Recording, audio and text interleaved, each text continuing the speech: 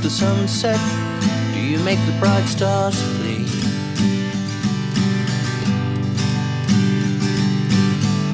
Old crow, time is getting late.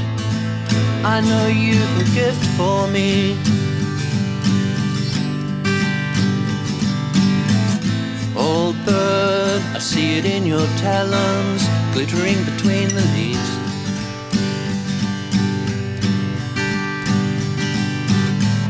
Friend, I'm swimming in the shallows, you're calling from the deep. And we bide our time, and we shed our skins, and we shake our bones, and we sink like stone, and we crawl through mud till we reach the sky, and we bide our time. That's the beautiful voice and instrumentations of Glenn Dunn covering a song called Crow by the English band Tongue. Glenn was my first significant teacher as a young adult at art school, a passionate, sensitive and tenacious teacher that gave me, and many others since, true gifts in the form of well-crafted questions that pushed us beyond our comfort zones and helped us to get to know ourselves better so that we had something to make that could contribute back into the culture. Glenn taught with grace and care, and he continues to bear gifts, such as this song, which speaks of the crow, the raven of which is trickster, creator spirit on this land in Jarra Mother Country. This series of podcasts is dedicated to Glenn's spirit of asking young people timely questions, specifically the volunteers who come to our School of Applied Neopeasantry to learn skills and knowledges and to share their stories and labours in exchange for learning. Today's guests are Constanza Hidalgo on the right, Ilenia in the middle, and Carla Gallego on the left. Well, welcome again to another episode of our volunteer series at the School of Applied Neopeasantry. This morning we're doing things a little differently. We're having an interview with 3 women from across the world, and we're going to hear a little of their stories and what brought them to here. So I thought we'd start with you, Coni. We have a connection to you already. We met you a few years ago. That's true. Yeah, you're teaching permaculture in Argentina, and one of your former students, Victoria, came here a little while ago, and we got to interview her and listen to her story, which was very inspiring. So, would you like to start? Well, we met actually 4 years ago. I was woofing in a farm nearby here, and I came to, we were filming a music video, and I already heard about you guys because another woofer, he was here, and he was like, that is an amazing place to learn everything that permaculture and sustainable theories. So I was so happy to be here in that moment, just knowing the place and knowing you, and you were all really welcoming that day. And then I was back home, and I was supposed to come back earlier, and I had to stay, and it was like a real big crisis in the world, and people just really were really interested in sustainability. So in that moment I thought that I had to share with the people what I've been learning in Australia, and it was a big step for me also. So Victoria was in one of these groups that I was teaching, and the main thing for me, besides giving a theory of techniques, was like trying to give the spirit of the things that I was learning here, because it's like, for me, the philosophical and ethics part are the base of how we do the things. So it was like 3 years back home teaching and designing, and but I was like really willing to share again this feeling about sharing with people all these kind of things, because I was teaching and it was great, but at the same time I was willing also to keep learning about you guys, because you have been living this life for a long time, and just having a conversation with you, it's like really inspiring. And so I came again and I put in touch with Meg. So when he told me that she and you have the space to receive me, I was like, yeah, for sure I'm going to be back, because it's like we can read about all these things to design and to change, but I think the most important thing is like feel how it's living this life, like, and be simple. Yeah, and that's why we call it a School of Applied Neopeasantry, with an emphasis on applied, because it's experiential, and in fact this conversation is taking place while we're all sitting around the table and shelling. So the last few days we've been harvesting garlic, harvesting broadbeans, and re-preparing garden beds and sowing leeks and onions and kohlrabis, and generally collecting firewood and using the rocket stove, but having lots of really fantastic conversations. And we are also students at the School of Applied Neopeasantry, because while we've gone off and done various different forms of industrial schooling and education, what we have been trained to do over the last 15 years is to relearn all those ancestral and wise ways of being in the world, connecting back to how our ancestors lived, but in a modern context, with what we have available, what we have to salvage, what we have to reculture. So let's come back to you. Okay. And we'll hear from Ilenia. Yes. How did you arrive here? I was studying social work in Switzerland. I graduated in February this year. And during my studies, I spent some time on YouTube watching different videos, and somehow videos about alternative living things came up, and I started watching some of them, and I just remember the first time I heard about permaculture was in a video, I think it was with Happen Films that you made. It was a small documentary about the way you live, and I don't know, it really, you watch so many videos on YouTube, but this one really catched me, and I saved it, and I remember I was sending it to friends and saying like, this is how I want to live. and Your wishes come true. However, I was in my studies, and when I finished, I had room for this to start, I don't know, experiencing permaculture. So the first thing I did, I went to a garden in Switzerland where they did that, and I really enjoyed it. And then somehow life brought me to Australia, where I came here already for 1 year in 2014 and 15, so it's my second time here. But like in this time, I really was trying to make a focus on permaculture, because I knew that it has roots here. So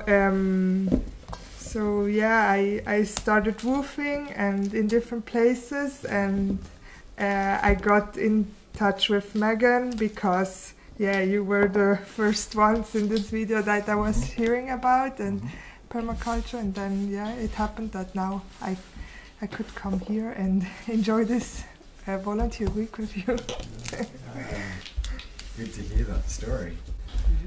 And what a good complement between social work and permaculture, and it's the social care or the human care or the people care aspect of permaculture is such a good mix in terms of looking after people and also making sure that they have access to good food and good medicine and good energy.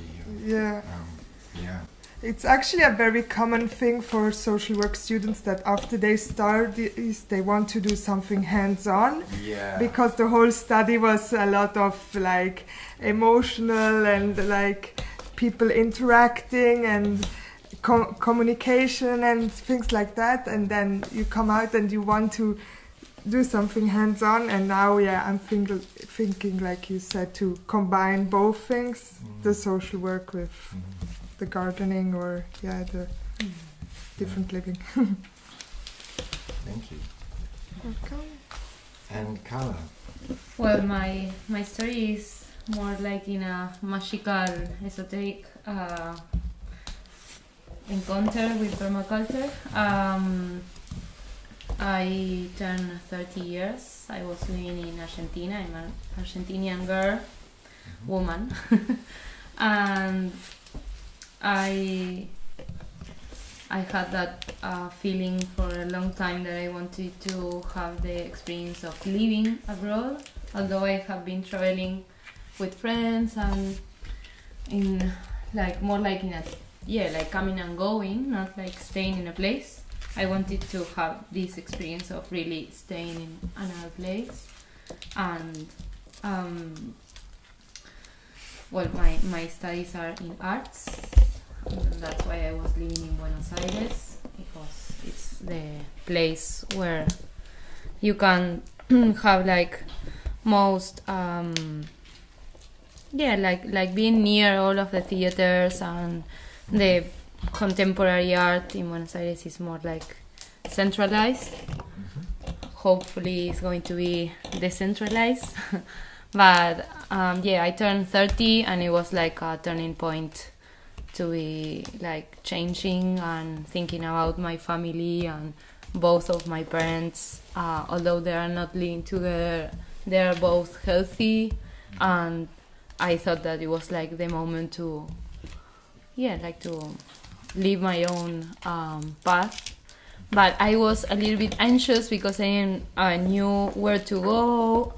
I, besides of being an artist, I study massage. So I realized that my skills could be useful in every part of the world. So it was like just have the courage of moving, and that's it. And I have the privilege of know English. That's not that common in Argentina. And I was talking with a friend and doing some meditations, and I was talking with her about the anxiety of the abundance of the opportunities, and then we did like an Akashic reading. That it's what was that? Akashic reading. It's Akashic is a word in Sanskrit. Yeah. And it's a way of communicating with your guides or with your high self. And I pop up with the insight that I had to come to Australia to do permaculture, although I didn't know what permaculture was. So after that, I was like, okay, shall I follow my own thoughts or feelings, although I don't have a clue what this is? And the answer is yes, I'm here in Australia with you guys. I'm feeling some beans, and I feel so grateful. And in the moment that I came to Australia, I was like, this is so beautiful, and I feel so great for this brave decision that I made. And in the in-between of that moment and this present moment, I started seeing some videos, and I talked with some friends, and actually in the same moment that I was going to communicate that I had these thoughts of traveling, they were talking about Coni. And they were talking that she came to Australia when she was 30, and it was like a similar situation. And it felt like the synchronicity really, really beautiful inside my body. I know that maybe people could believe or not in that sort of non-tangible things, but I do believe, and I do my things regarding that flow.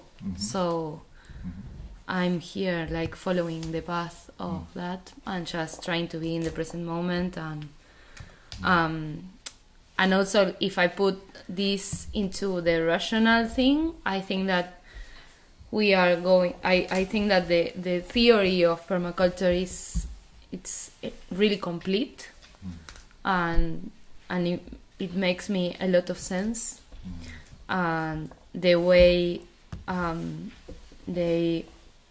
you guys treat people and nature, and this fact that trying to combine the knowledge of our elders or of our ancestors with the actual problems that we have in modern life, I think it's beautiful. And what a good thing I think that about my situation is like not knowing that much about something makes a lot of room to learn things, and I feel really, really grateful. So thank you for this. Thank you. Yeah, just touching on a few things, I guess, to sort of deep dive a bit more into where you come from. Maybe Connie, we could start with like, what is home for you, and what's a beautiful thing about home, and what's a thing at home that needs your attention, like your community, your service? At the beginning, the first time that I came, I finished uni. I studied industrial design, and we have public university in Argentina, and I was always really grateful about that. Like my whole path during university, was knowing that every day, like all the citizens of Argentina were paying my studies, my studying. So every time that I could be able to choose my project, I was like just developing designs for the community. And when I finished uni, I found, besides I was being like designing recycling products, it was really different, but that in that moment that I was a student, because it wasn't actually a thing for the community. It was more like having a conscious about materials, or a little bit of the environment in that moment. So I heard about permaculture, I did the PDC there, and I was like, oh, this is awesome actually, because this is not just taking care just of the environment, also the people, also of being really smart doing that. And the first year I just came here to learn all the things to help home in that moment, because I thought that that is the thing that we did in Argentina actually, because we have the resources, but we are not thinking in this holistic way to help our community. So that was the first main thing here, because I was able to know all of you like really quick, like in a really synchronicity way, because it was like so fast how I met everyone the first year, because I was like really deep into help my community with these tools. Beautiful. So do you want to just give an example of one of those projects that you did in your community? Yeah, so when I was back, I was talking with everyone like crazy, like what things that I was learning here. So one of my teachers of uni, in that moment he just moved to near the river, because we have a huge river, and he lives in a floating neighborhood. So he wanted to develop a new floating base for the houses in that neighborhood, because they are really expensive. And we were talking about all these ethics and how to be smarter with all the materials that are already like waste materials. And it was a nice challenge for us, because we were like just relating with the community of that part of Argentina that it's like really small, and we figured out that it was a lot of people like taking the trash and separating it to sell it again to the system. And we were like, hey, wait a minute, we can use, like, for example, all the bottles, not giving them again to the system. We can keep that bottles, and we were like building these floating bases for houses with those bottles that they were at the beginning bringing to us for these communities. So we were helping them, because we were paying more than actually the system were paying to them. We were cleaning our space, because it were bottles that they came like really nearby. And we were also like resolving this thing about these floating bases, that they were really expensive and people, they just can't afford them. So and also we were teaching how to grow food in all this system of developing this project. So yeah, it was like a really nice way to give back those things. Besides, I have another, like my profession is like maybe a little bit different of what permaculture actually is. I was just putting all the ethics in the things that I used to do, because I also knew that I had to use the tools that I already had in Argentina. It wasn't any point to say like I want to live 100% that as here that you have been living your whole life. So I was like, okay, I have these tools already developed in Argentina, how I can improve these things that we can do with all these ideas and this like ethic. Repurpose. Exactly. Yeah. So yes, it like, and also being able to work with earth meanwhile we were doing that, and with the community started to make. And besides, I was working in growing food in places that they weren't a place of like my own. It started to make so much sense what is a home for me, that is everywhere that is a piece of earth to take care. So I was just traveling, helping some maybe community business how to be sustainable in a holistic way, and designing for them, and always working the land. So I started to feel like I didn't belong to any place as humans being. We said that this is the barrier or something. I just started to feel that I belong to the earth. So home for me is any place that I can work with the earth and feel that I'm helping it, and helping human beings to improve themselves. That's beautiful. I really like that. I mean, it makes me think of just how our like old time ancestors, the ponds line that we came from, is so like universal. But even before that, stardust and whatever formed us, and the ancientness of that. And I feel really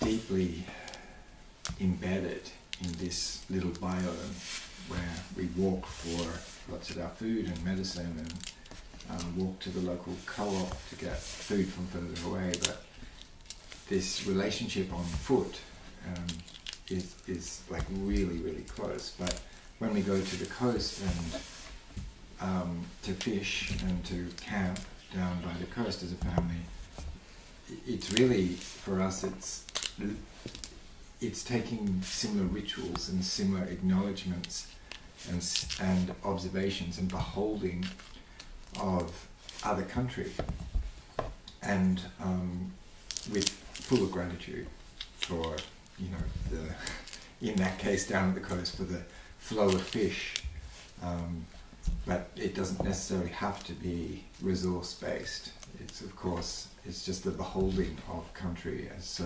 fundamentally alive and so connected to the living and dying of the living of the world. And so yeah, belonging, I really understand what you're saying about home is where we are as a mob, really, and where our presence and consciousness is. Ilenia, what's home for you? Yeah, I would just maybe say it more simple. For me, home is a place where I feel free, where I can be myself, where I can find support from the people around me, and where there is respect for each other, and where people help each other. Beautiful. I like that. So it's more connected to the people than to a place. Yes. Yeah. And thinking about that, those social home, that home as a social environment. What's one thing that you hold really dear, like that really makes that possible, that sense of home? And what's one thing that you would like to be in service to in order to improve? Yeah, I think what really bonds a home together is, for example, the thing of eating all together on a table, like sharing food and talking, and yeah, because everyone, I think, has different skills and abilities and occupations during the day. But the process of eating is something that we all share and we all at some point do. So that's a thing, is something that is really important for me in a home. And what I would improve is what comes on the table.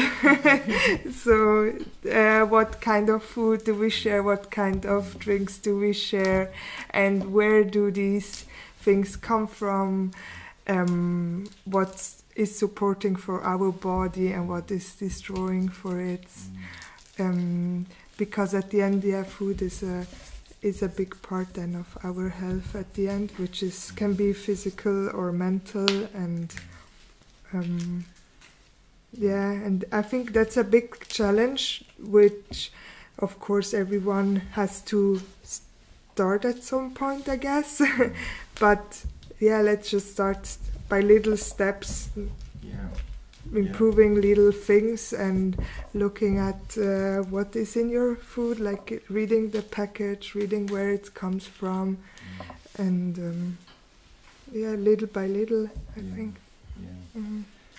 I've said for a long time that if we could return to a culture where there's at least one grower at every table in the family, so when a family gets together, there's one person that brings the consciousnness of the earth, so the farmer or the peasant or the fisher person or the mushroom forager, or someone who's dedicated their lives to a relationship with the earth in order to bring that table back on. Then we have some of the origins of our food the story of those origins being told and being brought back. Yeah. But when we just get our food from the supermarket, the origin stories are missing most of the time. The ingredients are there, and whether they're harmful or not. But and I feel like that's a big disconnect. And with the whole emphasis on agriculture to get bigger, and soon we'll have nobody but robots doing the farming, or one farmer in a million. Yeah. And I feel like very quickly with the culture has changed because there isn't an uncle or there isn't an auntie that comes to the table with those stories of the land. And I feel like permaculture is doing that. If there's a permaculturalist in each household, there is those stories brought to the table. And it's just the openness of the others to receive those stories really in order to enrich the table through the culturing and connection to the more than human world that is our food, that is our nourishment. And therefore there's this building of the reconnection to what our lives stand upon and what we are dependent on. And that then is a conversation back to the mother or Gaia, the earth, Pachamama in your culture. Like the re-honouring of the feminine through our food. Yeah. Something that I want to add to that is where you can interact with the growers as well, I think, is markets. I really love markets, and I think anywhere you are in your town or in the neighborhood town, you will find the markets. Just try to be free in that time and just go there and talk with the producers, see what's seasonal, ask them about whatever you want to ask them, and so you can also build up a connection with the raw material that you make your food with. Beautiful. Yeah, and that's a really good first step. And the second step might be to find out if there's a community supported agriculture farm nearby, which we were talking about yesterday, where you might go out and work for a day or two a year as an experience as a whole community, and then you pay a certain yearly annual fee to support that farm. So in abundance times the food flows into your house, in leaner times you're still supporting that farm, and you're not having to sort of like have this consistent, the farmer is not like constantly worried he or she is not going to be supported if there's a failed crop. And so those connections to farmers at the market, and then potentially even going out to that farm in some exchange or some sort of support, and then that cuts out the middle people, the big supermarkets. And Carla, what about you? What's home for you? Well, it's really nice to be the last one in the conversation, because I can hear the ladies and agree with them. But to add something more about food, that is a really good, really good point, and being a child of the earth, that it's also a really good point that Coni made. I was thinking while you were talking about reciprocity, I think that and communication, I think when I'm in a place where I'm being heard and being support, and at the same time I can hear and I can support the other ones, I feel at home. And that could happen in your actual blood home or not. But I think it's that moment of acknowledge the other one and the diversity of the other one, or even what we were talking about yesterday, the unique role that everyone has, and be able to be with different ages in a family. And if you are in a place with different cultures in one family, it's beautiful. Like the moment when you start doing things in a collective way, and you can actually feel that the sum of the parts is even bigger than the individuals. I feel like I have a bigger purpose, and I can be supportive, and at the same time I can support the other ones, and even with a meal, or even with a touch, or with a hug, or with my ears, or I don't know, maybe a financial support, whatever you can do, like as you were saying, like that farmer that maybe needs that extra support not to feel the pressure of being successful with the crops every time. I think that family, it's that, like the net that holds you in the uncertainty of life. And I think that's the power of the people, like gathering around. And also the freedom, as you were saying. A place, I think that home for me is in my own body, but also it's when the context give me the freedom of being myself. Of course, like being responsible and non-damaging the surroundings, right? Like not being like in a saying like as an excuse, like I'm being free and then I can damage everything that surround me. No, the other way around. Like I'm being free and I'm being responsible and powerful, and I can make with this powerful a better place to live for everyone. I think that's home. I think that really seems to me that with freedom comes responsibility, and in fact freedom comes through living in service, and not living in a power over relationship with anybody. So just before you three arrived, I was freshly back from 3 nights in the forest doing a vigil, a fast, and I do this on a regular basis now, like at least once a year. Go out and fast for 3 or 4 nights, and it's quite hard, and but very beautiful and very profound, and I get to tune in to my wild man as much as tune into the wildness of non-peopled places, so in the forest, and to come up against, or not against, but sometimes against when there is fear, against some big forces in the forest. And a koala came around on the last night, this time, and the last night, the time before, in 2 completely different places of the forest.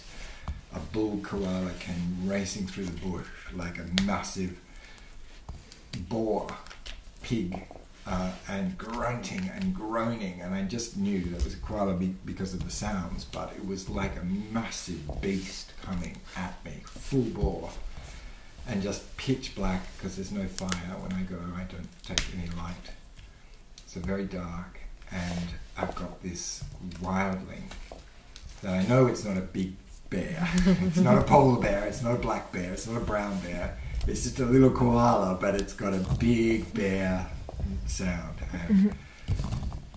and so this kind of awakening of my own wildness and my own response to this, and how I adapt to that challenge. And it may well be a challenge, or it may be the fact that it's come, 2 different koalas have come for me. I think it's, I don't actually, I'm not going to go there about why that's happening, but it's very profound that it's happened twice, and it just, what I call those times in the forest is my fear country. So I get in touch with my fear, and I get help with that by things like koalas. And you know, in a previous time, a huge windstorm with trees just like dancing wildly across me, like, and I'm camped amongst a graveyard of trees that have fallen over, and I'm lying there imagining a harpoon of a tree limb coming straight through my chest, and sitting in that utter fear. It's a rites of passage of sorts.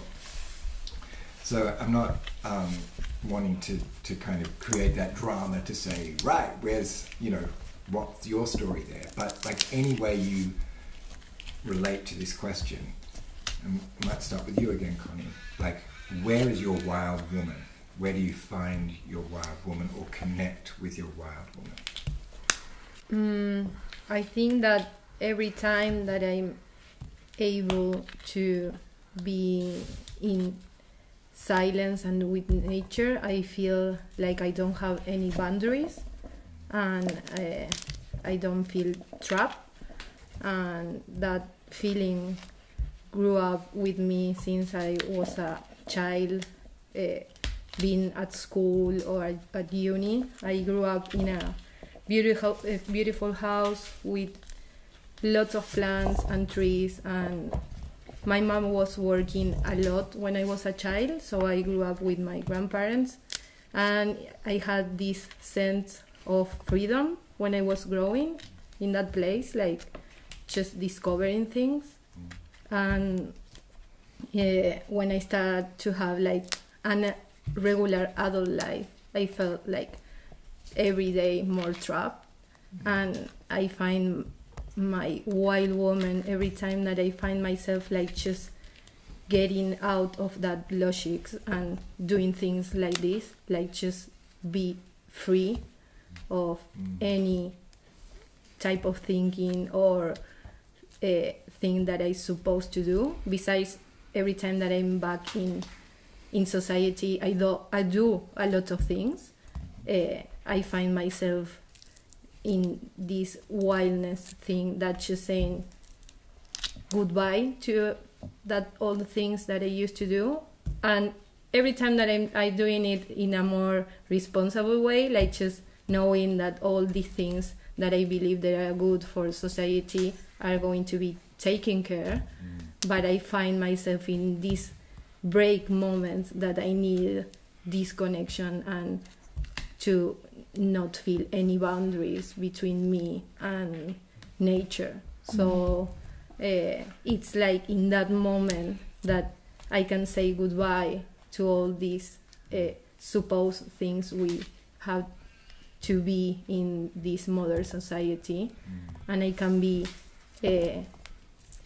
I wouldn't say no one, but almost no one in these places, that no one is like asking for the other to be something, and just be grateful with everyone, and be able to talk about feelings with people that they maybe are not putting any idea of you. So I find myself in sometimes, like there are lots of stories also in Latin America about women from Amazonas when the white people came and tried to put them in like in these modern societies. The way they just went away of that, or the behavior was like wild for them and not appropriated. And I feel every time that I know that stories, I feel like fuck, that's why people think that sometimes I'm too wild for the city, or because my behavior is like that. Like sometimes I don't care at all. So yeah, I find my wild person still, meanwhile I'm in these two worlds of living in nature and be really in the society, playing my role as a designer or as a project person, and doing these kind of things, like just getting out, like, well, this is done, I'm out, and just people don't get it. So it's like, and then I'm in these kind of spaces and I feel so in peace. And I think that peace comes from understanding that we have, I mean, the archetype aspect is helpful in, you know, we all have capacity, many of us have capacity to be diplomats, many of us have capacity to be the wanderers, many of us have capacity to also step into our wild woman or wild man selves. So the diplomat and the wanderer are still quite accepted, you know, the young person travelling to experience the world. The diplomat, of course, is you know, very focused in our culture, and almost to a point of problem in terms of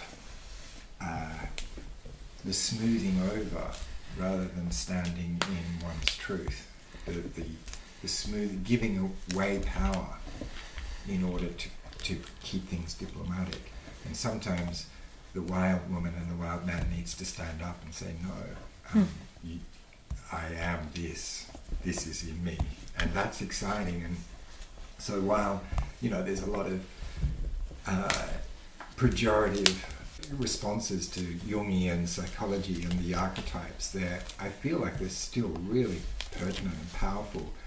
And because we move in patterns, and we need to be the nurturer, we need to be the mother or the father, we need to be the wanderer at various stages of our lives, and we also need to be wild and to reclaim that. And I feel like, in a way, one of the things that students get here, or volunteers, how to run a modern school without any money exchange. And so it's sort of the labour for learning model is a kind of subsistence economy model of education, where we're all students and we're all storytellers, so therefore we're teachers. And there was one other thing I heard there, Connie, was in your description of the wild woman, as you get to know your own wild woman, the wildness of, say, the dance, of the, you know, the thrashing out and saying no and screaming to let people know that you are wild in this instant, becomes wiser over time. As you get to know your wise woman, it's less abrasive. It's just there quietly. And that's beautiful too. So thank you for bringing that here. You're welcome. Yeah. Ilenia, where's your wild woman? Yeah, I think in my mind I can be wild when I'm when I find quietness, like you said as well. No stress, a quiet place, and no like opinions from others, just listening within myself what I really want, and then I come up with lots of ideas. And and I also find strength in them, because I'm like, okay, if this is what I'm thinking when I'm just by myself, not influenced by anyone, then maybe it's something important and maybe I should really fight for that. And wildness in terms of physically or living was maybe in 1 week that I went to live in the forest with my school, and we camped outside. We didn't have a tent, just a small roof, which is called a tarp, and we didn't have toilets or showers or something like that. And then right in here. And this is maybe was wild for me, because I'm used to a lot of luxury, a big house with 4 bathrooms and things like that. So just washing myself in the very cold river, or just having the toilet outside, bringing home my toilet paper, the used one, and things like that made me feel for sure much more wild than not having a heating, just dressing up really warm. But then you have the other beautiful side when you see the beautiful stars at night and things that you miss in your town. And food-wise, wild I felt when with one woman in the permaculture garden in Switzerland, we walked through a piece of grass, like it was a wild, how you call this? Like meadow? Yeah, just like grassland. Grassland with flowers in it, and she was like, we were picking things for our salad, and it was like plants that I've seen thousands of times, but I didn't know that we can eat them. So it's like we were picking, and at the end we made up a salad, and yeah. Fantastic. And we'll do that here too. Yes. Eating flowers We is haven't done a that nice way of being wild. Yeah, picking a salad, a weed salad. Yeah, Exactly. beautiful. Yes. Thank you. Carla, where's your wild woman? My wild woman. I think I think my wild woman is the wild child that I have inside and has been wild, like forever, since ever, like being really near the ground and playing and talking with the plants. I have some photos that my mom took me, like without me notice them, and I was actually talking with the plants. I don't have that. I think I lost that power. Maybe sometime I can talk with them again, hopefully. But yes, like being with nature in a beautiful way, with the spirit is one way. I was thinking also the moment that I'm in really dark places, I feel wild, but I feel secure. I don't feel the being anxious, but maybe if I'm in a dark place that it's close, it's not the same feeling. But if I'm in the bush, I will be feeling like really pleased of the night. I love to be outside in the night, and that's really nice. And I think, as you were saying, like the moment you stand up for your wildness, in my case, it was the moment that I realized that I just wanted to dance. I've been dancing since I'm 8 years old. I did ballet classes. That's not wild at all. And then I changed when I turned 18, and I was already a professor of that, because it was like 10 years of doing ballet and having like the exams and blah blah blah. Then I started studying communication, and I realized that it wasn't, although I was doing great at uni and it was easy for me to just read and repeat and be able to cope with the expectations of a student, I was like, I don't know if I want to spend time in this. I want to just dance. And fortunately in Buenos Aires we have an art public university that it's I'm always saying this when I'm able to have a podcast or something, because I really love it, that it's one of the only ones in Latin America that it's public, so there is a lot of young people coming to Buenos Aires to study arts. I think that's really, really good about our country. And I felt wild when it was like everyone going to different college and different work, and I was maybe like in my pajamas going to college and just like dancing there. And I study, we have different like routes to study arts, and one of them is dance, and inside arts you have different routes, and I study free expression.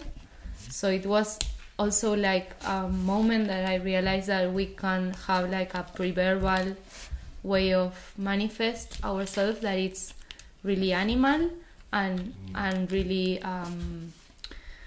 like intuitive and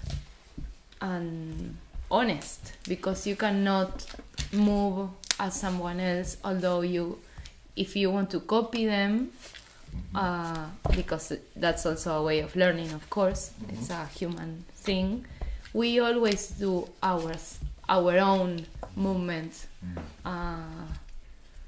It's really personal, and I think that when you embrace your own way of moving and you try to pass through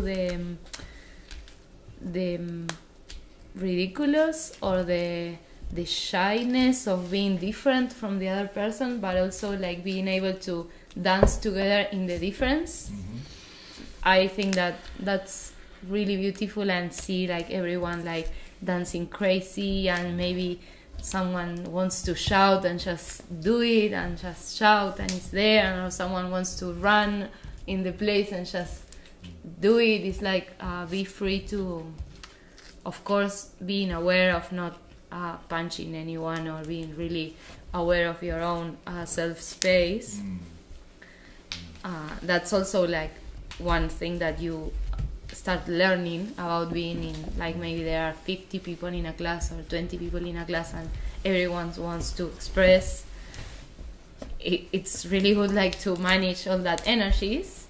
But yeah, I think that was a good combination of being like in the city but being like a rebel in the city, because I was doing things that for the market is useless. I cannot grab my improvisation dance and just put it on a package and give it to you. Well, there are some different things about performance that are that way, or they make like the issue, or there are some research about what happened in the present moment. But I think that it's a good way when I feel in my present moment. And if I'm not dancing, another way of embracing my wild, it's also when I'm with someone else and I'm able to take care of that person, like being in a partnership or being with a friend, and that mammal moment of being together and just patting each other, or just sleeping with someone, or even having sex with someone, is like that. I think, yeah, like the corporal thing, non-verbal, although the people that is going to listen this is going to say, this girl loves to talk. Yeah, I think that's a really powerful thing, and it's like universal, because you can dance with everyone. I love that mammal moment. That's beautiful. Mammal moments, we are. Thank you so much. We've almost peeled all the broadbeans while we've yarned here. Yes. Thank you. It's just been such a pleasure to speak to you all and hear a little more of your story and to be able to share it. Yeah, beautiful. Yeah, thank you. Thank you for making this moment. Old bird, you and I are brothers, bonded by earth and wood.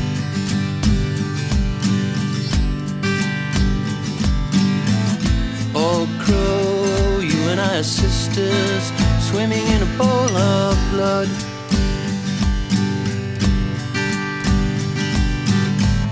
Old friend, you and I were strangers, living by a restless sea.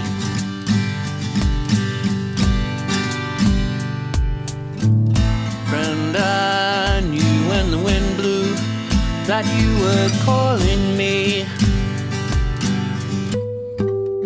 And we bide our time, and we shed our skins, and we shake our bones, and we sink like stone, and we cross through mud till we reach the sky, and we bide our time. bought our time, and we shed our skins, and we shake our bones, and we sink like stone, and we crawl through mud till we reach the sky, and we bought our time, and we bought our time, and we shed our skins, and we shake our bones, and we sink like stone, and we crawl through mud till we reach the sky, and we bide our time.